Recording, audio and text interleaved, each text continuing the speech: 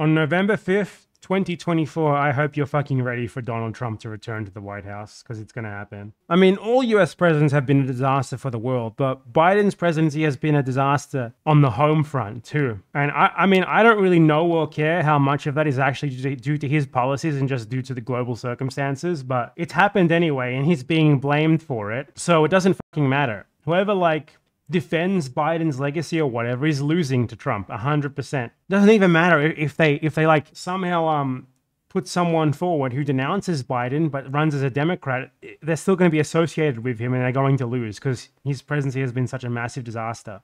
Who can beat Trump? It's not even who can beat Trump, because I don't think it even matters if it's Trump or not. Whoever the Republicans run is going to win. It's not really a matter of who can beat Trump. It's just a matter of who can actually win. There's no one. The only person who could possibly win is obviously Bernie Sanders still, but this is the third or fourth fucking time in a row we're saying that. And Bernie Sanders is only going to live for so long, okay? Because the thing with Bernie is that he can win the voters that other Democrats have absolutely no chance of winning.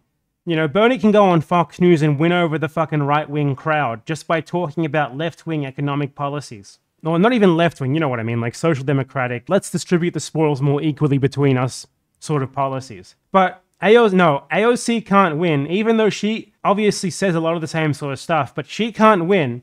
She would never be able to win over a Fox News crowd, for example, because for one, they've attacked her since literally the second that she's existed. For two, she's a woman. For three, she's not white. For those reasons alone, it doesn't matter if they literally give her an earpiece with Bernie Sanders on the other side and she repeats everything that he tells her to perfectly, she would still lose because she is a woman who's been demonized from the very beginning and she's not white. You know, Bernie had an extremely long history as, for one, he's a white guy. He's Jewish, but he's also a white guy. And a very, very long history in politics, an established history in politics that made him, and an established history of opposing the Democratic Party too, which made him more palatable to the right-wing audience, which made it possible for them, even though they obviously think he's an insane old man who's a commie or whatever, it's possible for them to agree with him sometimes. If he says something uncontestable, you know, he can win over the right-wing audience in a Fox News town hall. AOC, no, it doesn't fucking matter what she says. It doesn't fucking matter what she says, because from the very beginning of her political career,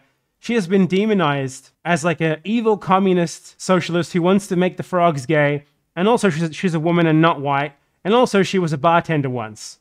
So there's no fucking way. She can't win. She can't win. I mean, I don't think any Democrat can win. I don't necessarily think that the others will lose any less than she will. But the only one who could beat the Republicans in 2024 is Bernie. And he's not going to run. There's no fucking way. And even if he did run, there's no way he could win the primaries because it's the fucking Democratic Party. They wouldn't let him.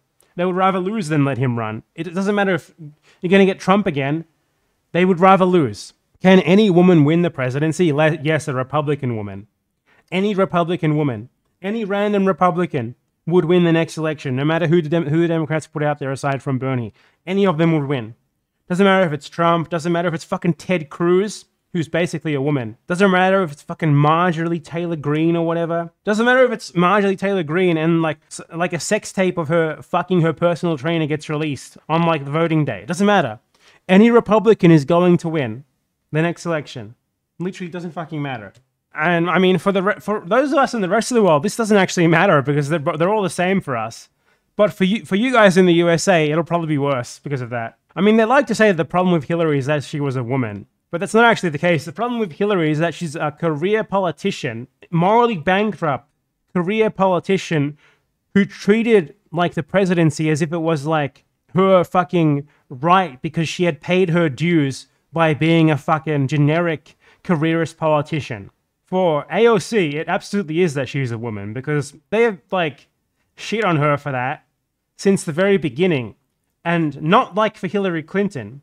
For Hillary Clinton, they have to frame her as infinitely more radical than she actually is. AOC isn't radical or anything, but she's still far more radical relatively than Hillary fucking Clinton. Hillary fucking Clinton would call AOC a communist insane radical. And agree with the fucking Republicans on that. So they're not even the same person. They're not the same. Hillary Clinton would endorse a fucking Republican for the presidency if AOC was running with the Democratic nomination, okay? That's how this is. Which is probably for the best. Probably for the fucking best, Hillary. Thank you. But on a moral level, it speaks to the absolute fucking bankrupt piece of shit that she is and the people like her are.